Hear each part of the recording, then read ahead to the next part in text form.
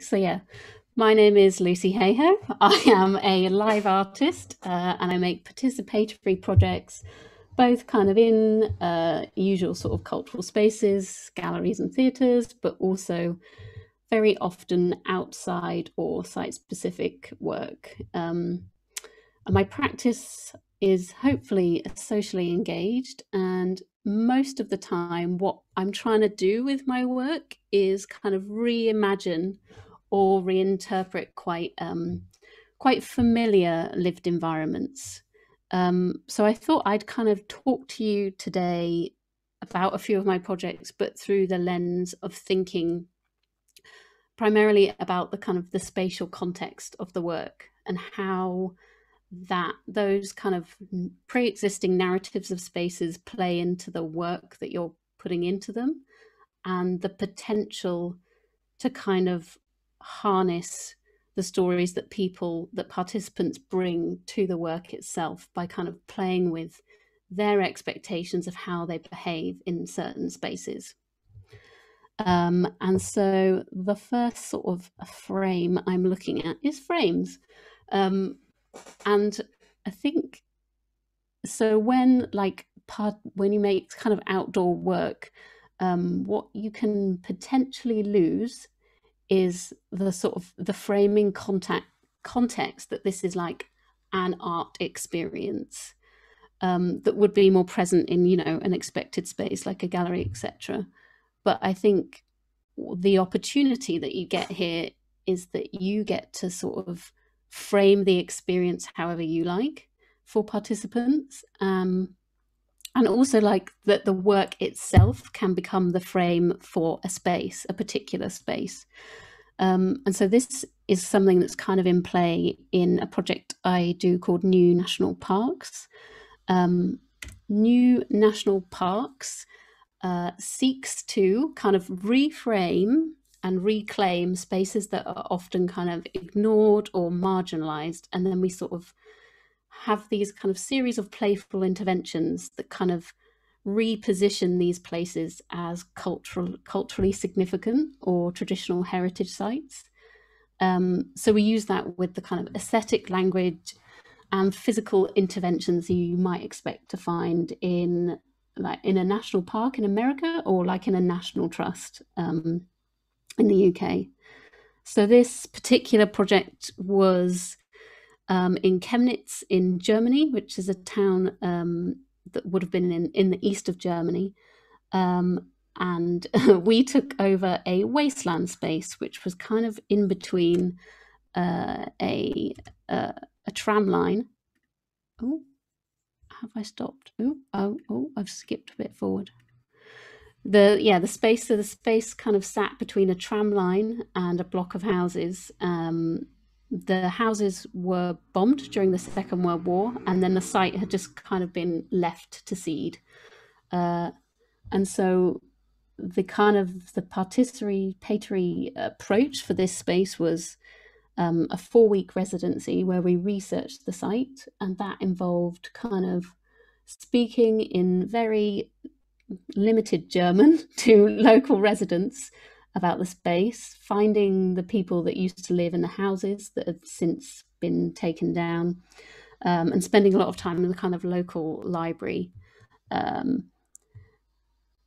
The result of that kind of period of research and talking to all the people involved in that space was that we opened it as a national park for 5 days. So it was open, there were walking trails, there were guided tours of the site, you could have a picnic in the middle of the site, and it kind of really changed the way that people who'd been familiar with walking past that site every day, now it became this kind of weird sort of semi-tourist destination for 5 days. And then thinking about how that project was then moved to a larger site. So then another commission we had was to kind of take the whole of Coventry as a potential new national park, a place that needed a sort of a rebrand. And so obviously the whole of Coventry is quite a lot bigger than a section of wasteland, and with a very limited budget. So what we decided to do here was we created a natural history walking tour of Coventry city centre, kind of playing with the expectations that Coventry has kind of got this reputation of, I guess, unnaturalness. It's very concrete, the kind of 60s Newtown vibes. But what we did with our walking tour, we took people to points of interest, which included the very top of a multi-story car park. And then we walked and we visited a reptile shop, which sold kind of reptiles and lizards for pets. We also went round to the back of a KFC, which is the only place inside the city centre where you can still access the river, because the rest of it's been kind of completely covered in concrete. And I guess what we were doing by having this sort of walking tour, sorry, my thing's got a bit sticky. It keeps flipping. So for the walking tour, because the participants were local people, we kind of didn't want them to just kind of stroll around with us looking at these things. So we asked everyone to walk in silence and to walk a metre distance from each other. And that kind of changed the kind of behavioural expectations that they had of their very familiar kind of town centre. And it helped to kind of disrupt their experience of that space and kind of draw and look at it with a sort of new intention. And so thinking of kind of new intentions, I think participatory outdoor practice, as well as sort of framing and drawing attention to certain spaces, we can really use the modes that we work in to challenge and disrupt normal kind of spatial norms. So I'm going to look at this in regards to borders and a project that I do called Mobile Border Unit. And so Mobile Border Unit creates a kind of absurd roaming international border crossing at unexpected sites. And it's very simply kind of constructed. So we have a passport check-in desk, barriers, and a team of kind of border guards in our kind of uniform. And the border guards kind of check and stamp the passport of everybody that passes through the space. And so it was performed at a festival in Freiburg in Switzerland, and the border was set up outside the bar, outside the theatre. We popped it at the bottom of the stairs in a gallery space. We're outside the toilets. At one point, we kind of spanned across a whole sort of car park. And the work is kind of quite light touch and quite irreverent. So participants were sort of chatted to and joked with, and there was never any question that anyone couldn't cross the border, but they all had to go through the process of doing it. And we reversed some of the kind of expectations of the border experience.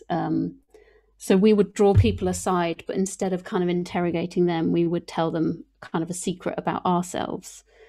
And every day we celebrated the 100th border crosser and kind of showered them in confetti and gave them kind of this small gift.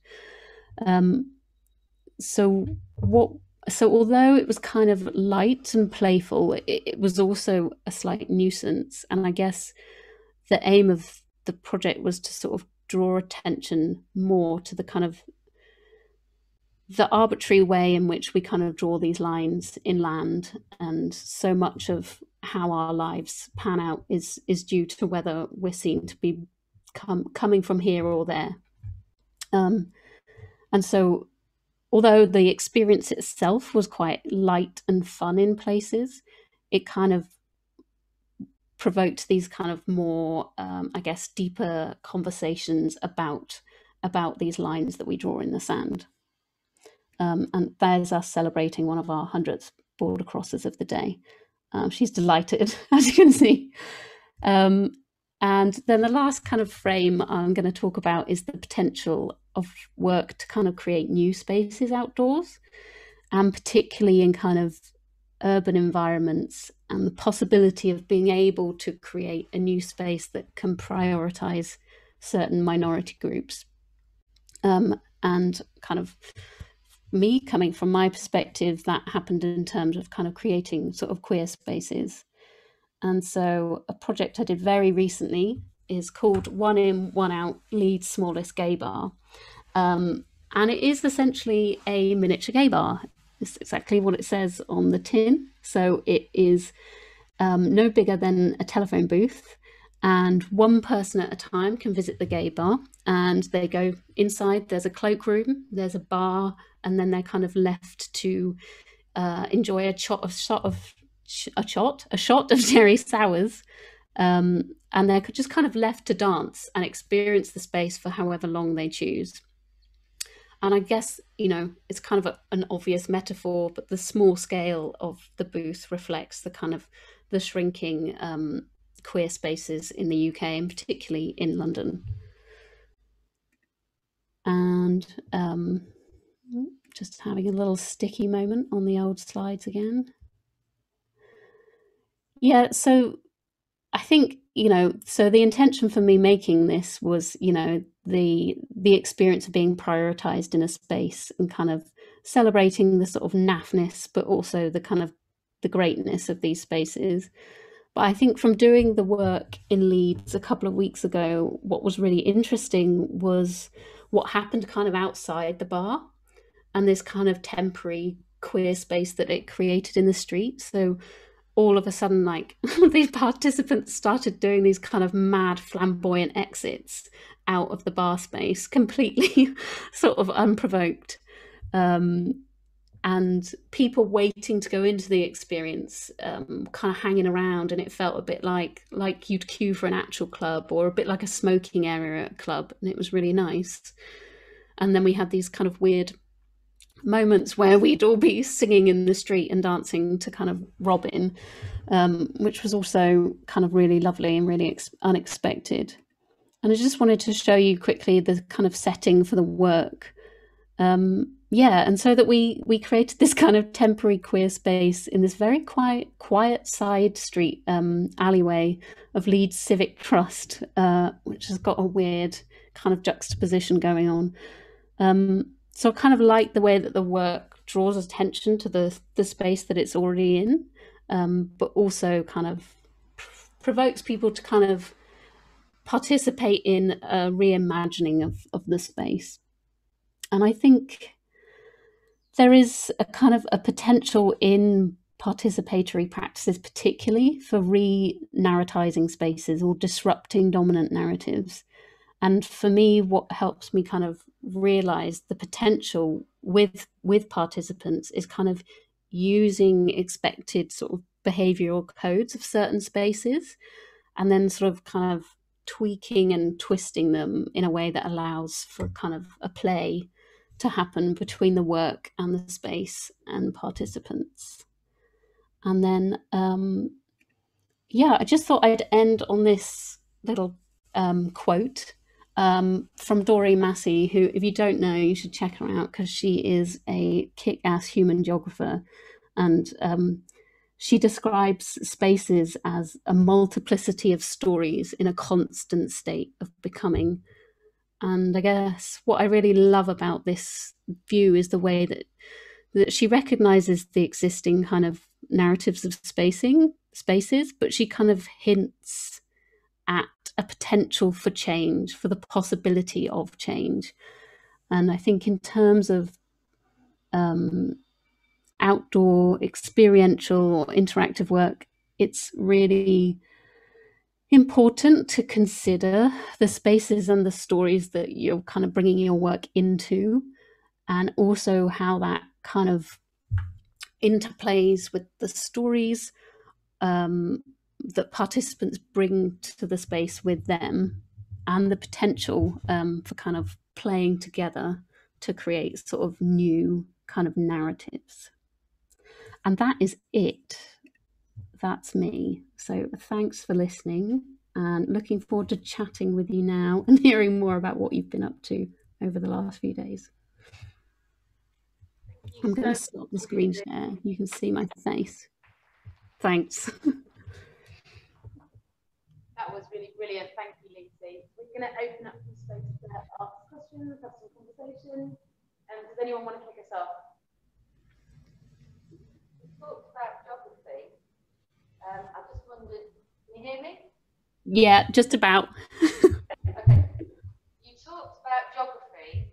I just wondered, in terms of your background, is it science and art coming together? Like, have you got like geography background, or was it just a kind of pretty straight path to where you're at? I'm just wondering where you came from what you studied at school and Yeah. maybe uni, or how you got where you were. Sure.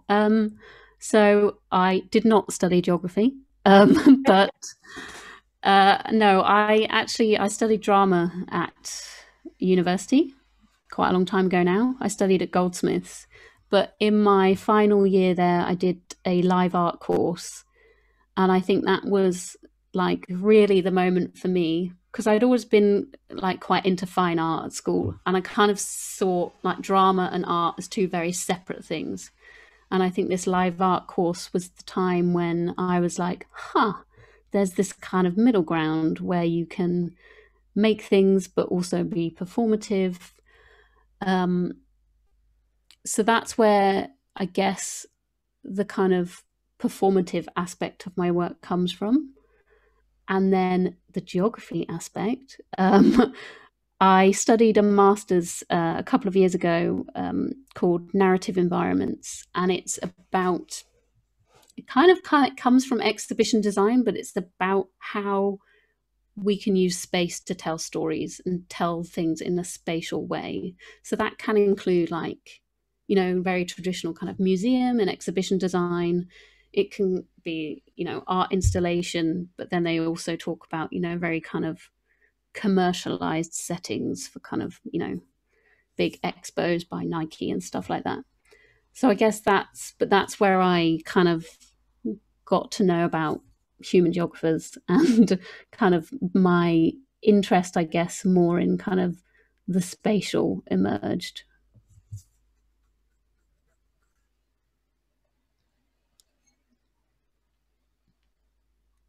I love that.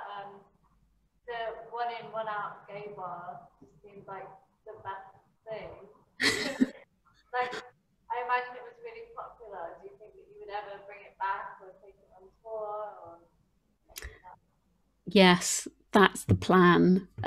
So the I made a very rubbish version of it a couple of years ago for about £3.50 with some borrowed materials slash stolen from Guildhall School of Music and Drama.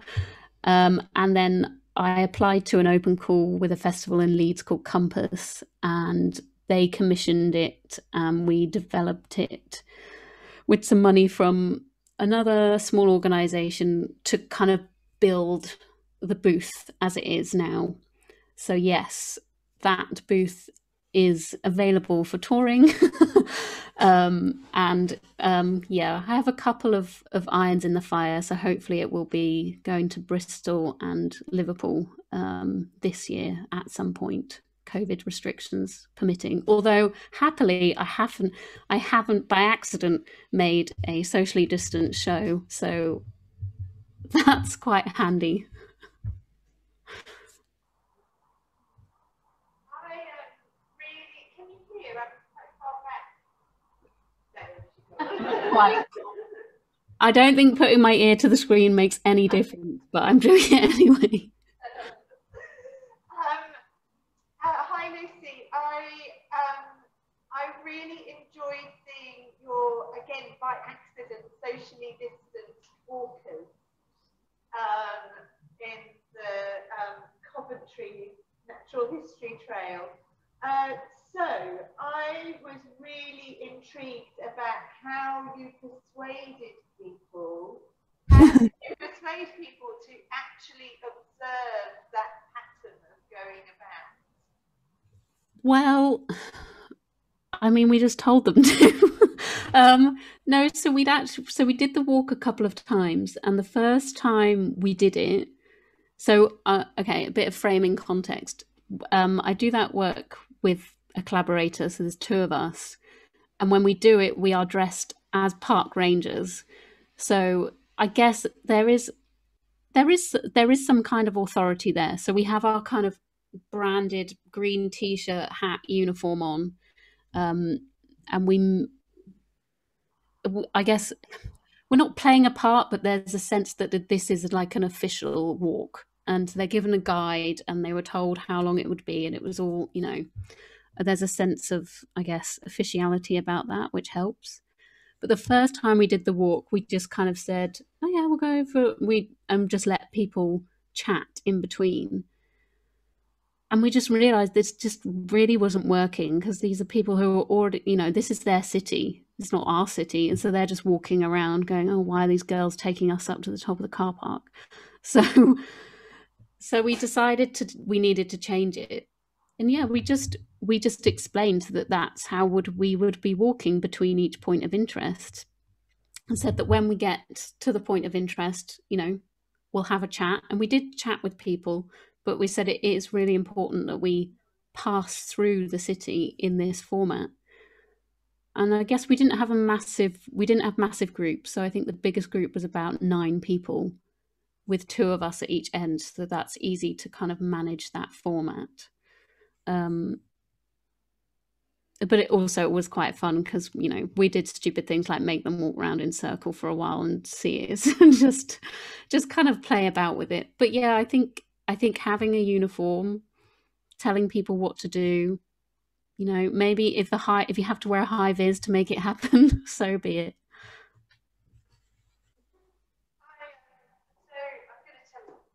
I lead the walking tours with other people, and I'm kind of, it's going through my head as to what would be. It feels like such a playful dynamic, and I've never really considered it before. I'm not sure that it's going to manage to percolate into something in the next couple of weeks, but I hold on to that thought. Good.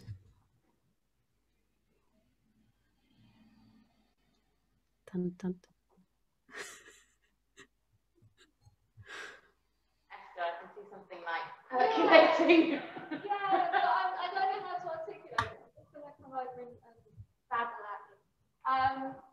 A lot of what we've been doing this morning is we've been talking about how we work socially with audiences and participants, and the relationships that we have with the people that we're working with, and how we engage with them. I suppose listening to you talk, I'm wondering about how you perceive the people that come along to your events, and how much, because listening to you, I'm thinking there's actually quite a lot of social control involved in this.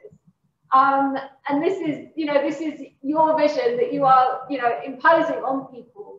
And that's something that I would probably be quite uncomfortable with. And what I consider, that I'm doing is encouraging people to be more experimental in themselves. But so I'm kind of interested in how you perceive of the artwork as being the thing that people are kind of fitting themselves into. Yeah, I guess I know what you mean, but I think for me, there is what I think is important is giving people quite a lot of choice in experiences. And I know it might seem different projects of mine have different levels of control. Okay. So if you're going into one in, one out, I mean, that's what you're doing. You're going into one in, one out. You can do whatever you like inside. You're kind of left on your own. But I think so in the new National Parks project, if someone just wants to walk their dog around our national park, fine by me. If someone wants to sit there with their kids for 3 hours at the picnic bench and going and taking a picture of all the trail of things that we've hidden around, fine by me. But I think the way that it works is, I think it goes back to playing with what our behavioral codes are, and something about a security guard dressed in a uniform, a ranger dressed in a uniform, border patrol guard dressed in a uniform. Like, there's something in us which tells us how to behave around these people. And I actually think it's really fun when you can subvert that slightly. So we're not very, it's hard to tell from the pictures, I guess. We're not very authoritarian with people at all. And I think something that was really nice, so with One In, One Out, when we're dressed as bouncers, like there's kind of this thing which always happens if you're queer, but maybe not visibly queer. You go to a queer space and the bouncer said, "Oh, excuse me, love, you do know this is a gay bar." And being able to kind of say, like, have those jokes with people where we recognize the kind of that this is a shared experience that we've had of being like, oh, for God's sake, it kind of, you're kind of poking fun at those authorities as well. And I guess I would say these three works are not the summation of my practice. And I also share your ambition that participatory work can, in some forms, help people to play much more freely than the works that I've discussed. So I guess I have some other works which are more indoors, which literally it is kind of all about, very much about the participant's journey. So what, in answer to your question about what I see as the artwork, I see it as the experience that people are having. Like the fact that I've, I don't know, designed a map or built a thing or designed a uniform. Like I don't see those artifacts as the work. I see the kind of the experience as the work. Because also people would look at the artifacts and be like, this is just some like basic graphic design happening here. So yes, that's my answer, I think. How did you organise it with the border? Who did you have to talk to put the border on the street? Did you have to talk to the council, or did you just do it as a flat thing? So because for that one we were part of a festival, we we didn't actually agree the sites with the producers. They were happy for us to just pop up anywhere, to their annoyance sometimes. And actually, to the high annoyance of the techies working at the festival, who passed the border quite a few times a day. But we were very firm and made them get their passport stamped. But it's not like a long process, but I think it was necessary for that work to kind of be that strict about it. Did that work come about after Brexit? Was that anywhere in the kind of circulation of that work? Or? What's really sad is that as a pre-Brexit piece, and when we were on our way to do it, we said, "Oh, if there's a referendum, like we're definitely going to go out and campaign, on the Remain side."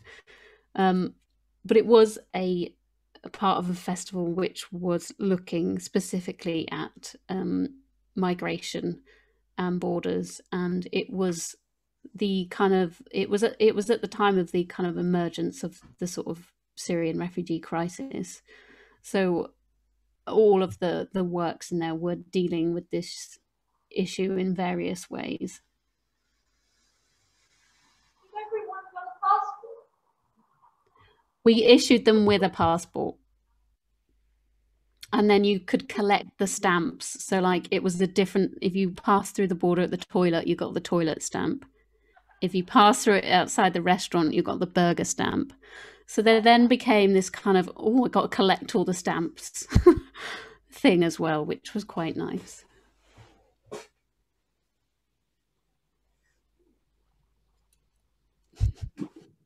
I've got a question, Lisa. Yes.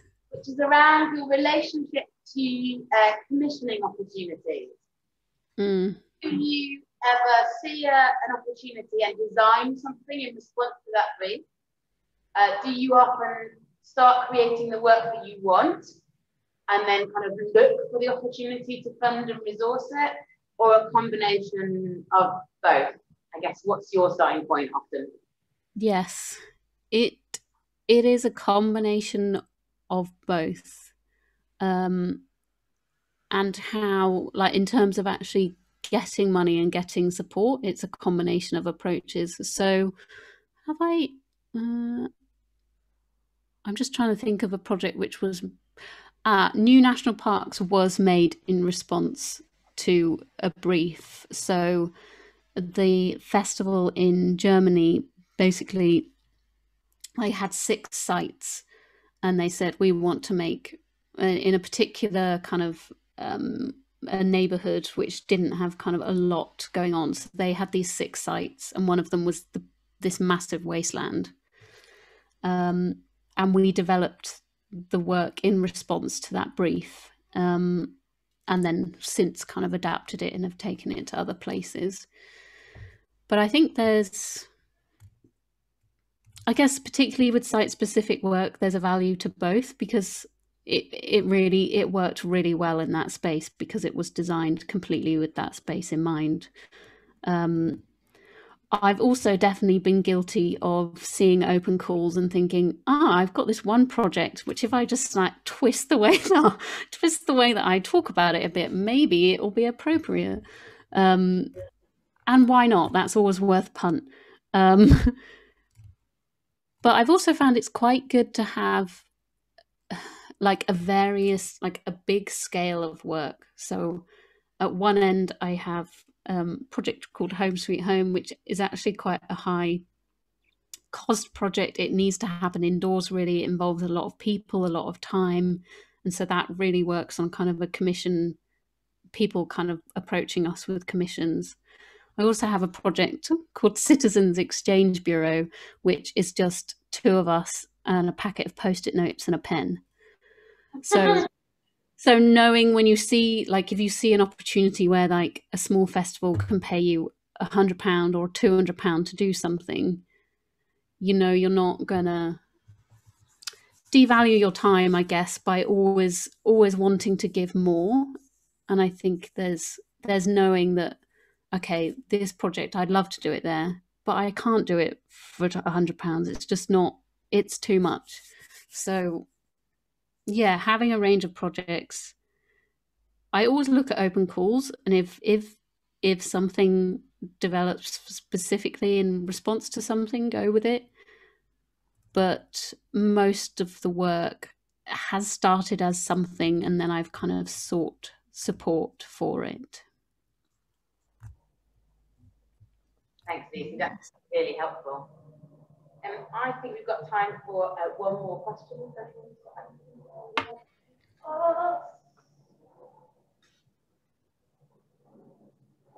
Got a question that you'd like to ask us, Lucy? Yeah, what have you been doing? What's the track on the floor? Is it some weird sports day?